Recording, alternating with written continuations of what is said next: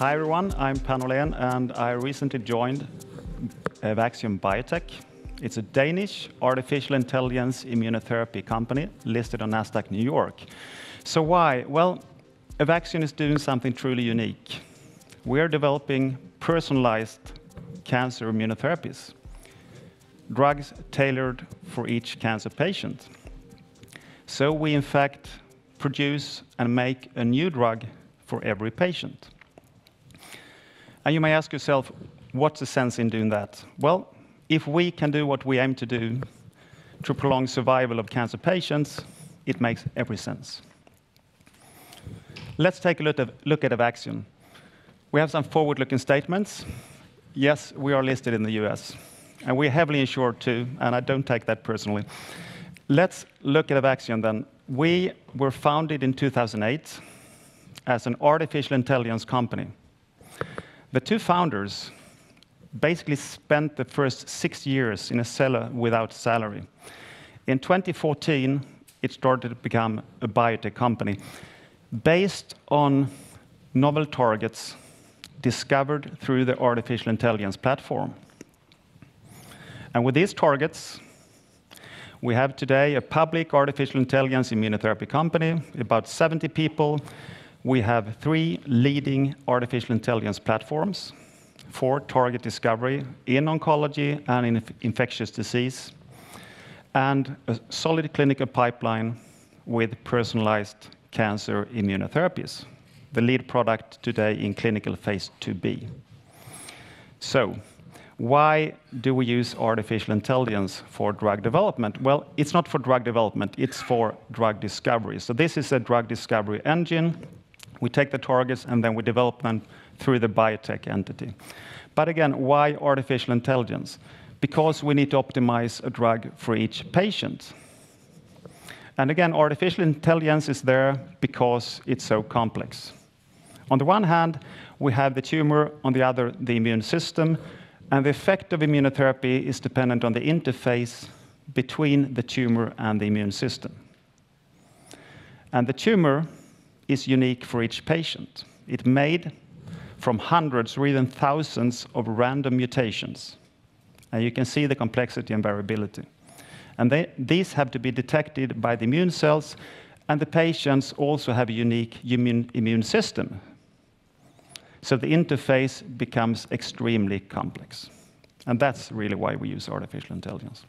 And how do we do it? Let's take a look. It starts with a biopsy.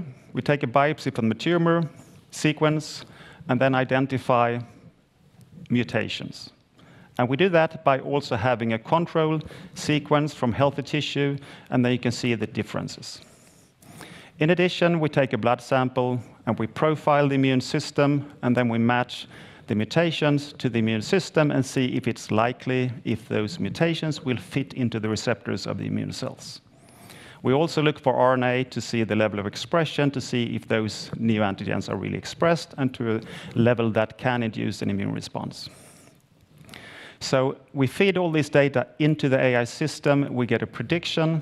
The AI system ranks all the mutations and selects the ones most likely to induce a strong immune activation.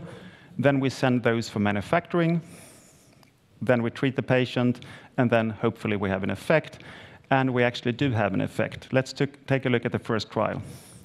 So this EVX-01 is a peptide-based vaccine. It's a study in metastatic melanoma. It's a phase 1/2A study. And what we present here is interim data from the first 9 patients.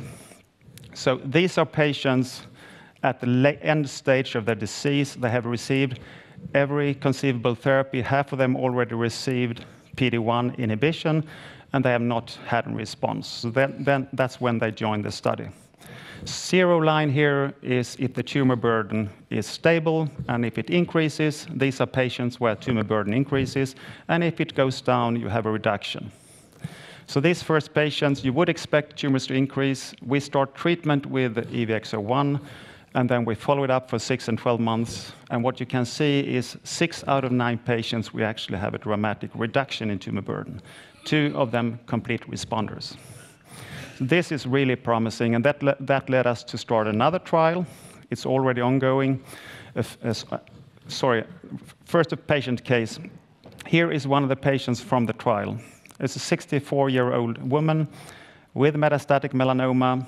She's been treated with Keytruda, PD-1 for 10 months, stable disease. Then we give EVX-01. We take a biopsy from tumors and give EVX-01. And this is before starting EVX-01. Here is one of the key tumors.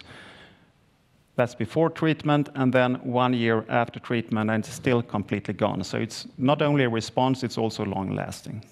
And this is a very clear result, and it shows us we do have an effect. So we started a phase 2b trial. This is a global trial in Australia, Europe, and the US. We are opening 25 sites, including about 80 patients, and we will have an interim result from this trial in second half next year. It's a combination trial, so we have a supply agreement with Merck on Keytruda, and they will deliver Keytruda for all patients, and they've also been heavily involved in the design of this trial. So we are, of course, waiting for that very important readout in the next autumn. This is a peptide-based platform, but as you know, technologies evolve, and we also have developed a new technology, which is DNA-based. And let's look at that. We have another trial ongoing. It's called EVX-02. It's also personalized cancer immunotherapy. It's a combination treatment with nivolumab. It's another PD-1 inhibitor. And this is melanoma patients after resection. So complete resection of the tumor burden. Then we start treatment, and the objective here is basically to avoid recurrence or relapse of disease. So as you can imagine, this is a long-term trial where clinical results will come much later. But what we can get early on is safety and proof of mechanism. Since it's a new delivery modality, it's very important to show that it works. And what you see here is the treatment, it's DNA plasmid. We have added about 20 neoantigens into the plasmid. Then we inject these DNA plasmids into patients. And in order to get an effect, the DNA must be taken up into the nucleus of cells. We need to produce the neoantigens inside the cells of the body, and that needs to raise an immune system specific to the neoantigens. So that's the kind of data we can get. And we actually have demonstrated that very clearly. So not only well tolerated, but we do get a neoantigen-specific T-cell response in all patients. It's robust and it's long-lasting, so a strong proof of mechanism. And you could think that this will lead us to invest very heavily in this trial. Well, we will continue the trial, but we have already developed the next generation platform. And that is a DNA plasmid armed with an immune-activating entity. It's called EVX-03. And what we do here is, of course, same as in EVX-02. We have the neoantigens, but in addition, we add on immune-activating agents that attract the antigen-presenting cells and make sure that they're presented in a much more efficient way. And that's how we get a much stronger immune reaction. And in our hands, this new modality is far superior to existing technologies. So let's look at our pipeline. What we're going to do here. The phase 2b trial is ongoing for the peptide-based platform. There we, of course, are looking to show clinical efficacy and sign an out-licensing agreement in time. But right now we are running this phase 1 study with EVX-02, but the idea is to move over to EVX-03 and try to skip as much as phase 1 as possible, because we are quite sure we will get same kind of safety risks with EVX-03 as EVX-02, so we think we can go very quickly through phase 1 and into phase 2 with this new platform. As you can see, we also have infectious disease, and we have 3 AI platforms. Pioneer is for cancer, Eden and Raven is for bacteria and viruses. And it's not time to go through how these platforms work. I can just say they are used to discover novel targets based on pattern recognition, basically, and how they fit with the immune system. We have already novel targets for Staph aureus, and the idea is, of course, to treat Staph aureus, which is antibiotic resistant. Same for gonorrhea and then we are just about to become public with the first viral target. But we are a rather small company, so the idea is to partner these early and focus our resources on the clinical programs. And the business model is out-licensing. We do discovery and early development in-house.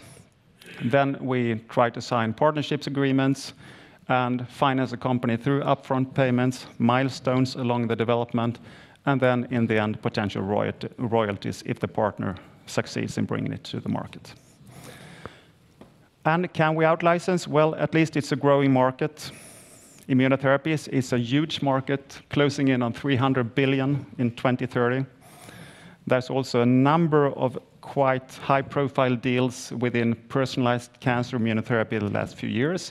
The first one was by BMS, acquiring a part of or signing a deal with Gritstone. We have Roche teaming up with Nykode. Then there's BioNTech teaming up with Neon, and we have Merck teaming up with Moderna. And these are actually the 4 competitors out there. So we are one which still looking for a partnership, but we have probably the world-leading AI platform, so we think we are in a really good position for that. So just to finish off, upcoming milestones, we are launching a viral target for a viral vaccine very soon, end of this year. Then in the first half, we are presenting the full data on EVX-02, and in the autumn next year, the phase 2b interim data of EVX-01. And when it comes to financing, yes, it's difficult markets. We have about $18 million in the bank. That will take us approximately to mid next year. But in addition, we have financial vehicles in place, so we can draw another $40 million if needed, but we hope to be able to avoid that through other ways. So just to finish off, we have today leading AI platforms. We have a novel next generation DNA technology for delivery. And with that, we're aiming to become a leader when it comes to truly personalized and life-saving cancer vaccines. So thanks so much.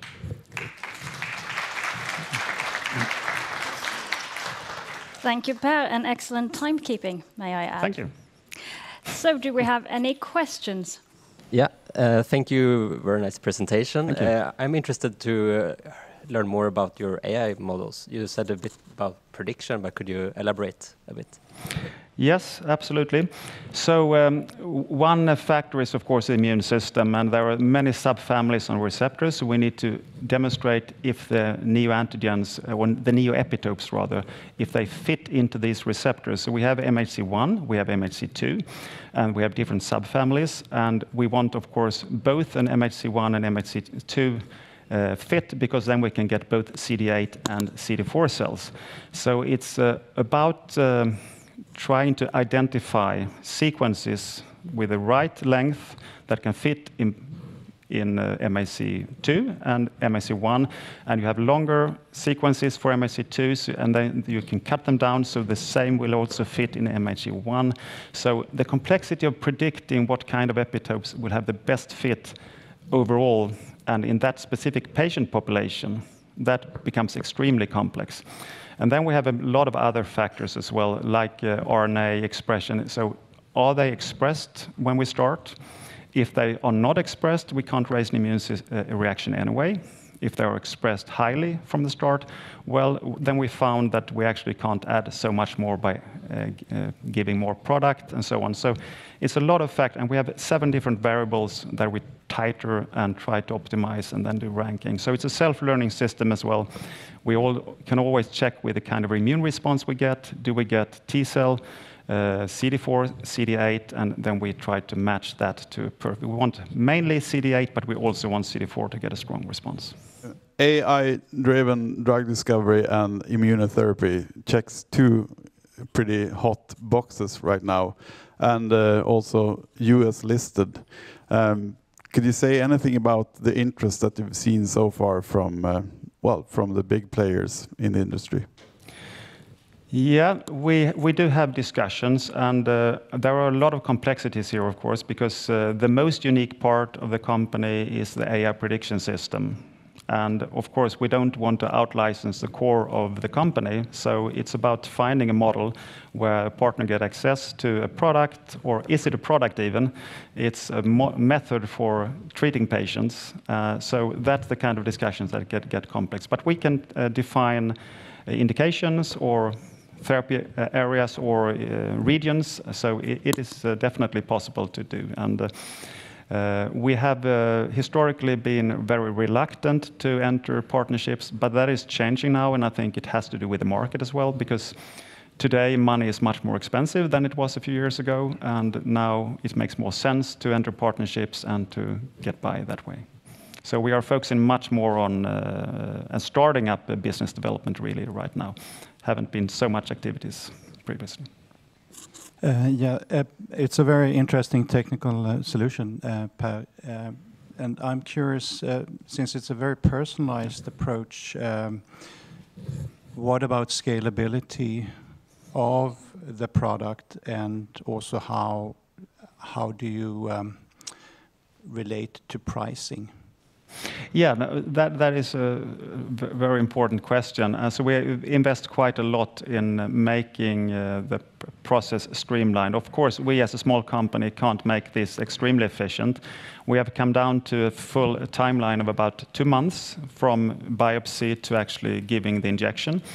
But that involves today in our hands 6 different CROs, and they all contribute with their part for 1 patient at a time. So of course it's very difficult contracts to establish. It's not the ideal contract for a CRO. But obviously if you take this in-house, and especially if we can go to the next platform, the DNA platform, we are developing a synthetic version of that, so we can do it all in a machine in the end. We can't do that ourselves, but we have found a process to do it. So it's definitely possible for a big pharma to develop this in a way where you can make it scalable and where you can do it in, say, 2 weeks. But it will take a few years. Do you have, for the adjuvant setting, do you have any criteria where you would exclude patients from inclusion in the clinical trial? I'm thinking about any immune-related criteria, if you have that, and then also why. And then I also have a question on the T-cell response, because you said it was robust. So have you seen a lot of difference between patients when you look at the kinetics and the specificity, because you said were 20 epitopes? Yes, no, these are all good questions, and what we can say is there is a lot of still we have a very strong predictions in the case that we do get to most of the epitopes in most patients, but that means also that we need to select patients where there is a lot of mutations. So that's one of the reasons we started with melanoma. Melanoma is likely not the final commercial indication. That's, of course, in the next trial we go for lung cancer. But we are dependent still on having tumors with reasonably high mutational burden in order to find enough strong epitopes. So that is one criteria that we need to match. And then in some patients we get a stronger CD8, in some a stronger CD4, and that's continuous improvement in this prediction platform. So the platform is stronger than 2 years ago, and again, it will be stronger in 2 years from now. Is your prediction model generalizable to other population, assuming that you are having a homogeneous population on which you're training on currently now? If I understand it correctly, if the question is on how we train the model, then there is mainly on structural alignment. So what we do is we predict a structure out of a 9-mer peptide, and then how that would fit into the structure of the HLA subtype you have in that patient.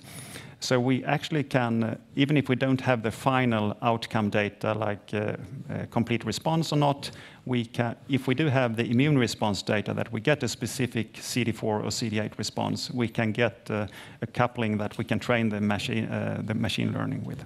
So it's for each patient. Thanks so much. Thank you so much.